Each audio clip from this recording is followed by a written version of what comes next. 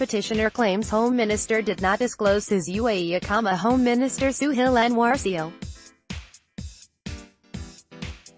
Photo, App Karachi. The Sindh High Court (SHC) issued on Friday notices to Home Minister Sohail Anwar Siyal, the Chief Election Commissioner, CEC, federal government and others on a petition relating to Siyal's alleged iqama.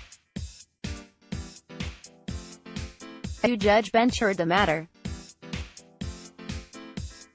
A lawyer representing the petitioner, Ayla Bucks, argued that Siyal had obtained an iqama, a residence or work permit, of the United Arab Emirates (UAE), but did not disclose it in official documents.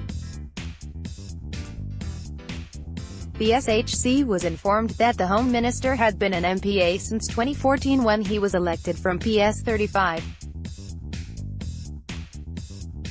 The lawyer claimed that he had been holding an iqama of the UAE since the same year. High Court seeks NAB chairperson's reply. The lawyer pleaded that since Siyal concealed crucial information, he was no longer Sadiq and Amin and, hence, should be disqualified. The SHC was also asked to bar him from contesting the 2018 elections.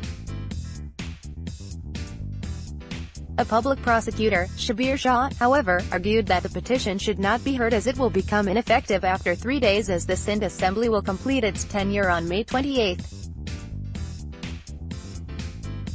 After May 28, Siyal will no longer be an MPA and, therefore, the plea for his disqualification will stand inapplicable, the prosecutor said. After hearing the arguments, the bench issued notices to the Home Minister, federal government, CEC and others. The hearing was adjourned till June 5. Read more. Disqualification, iqama, latest.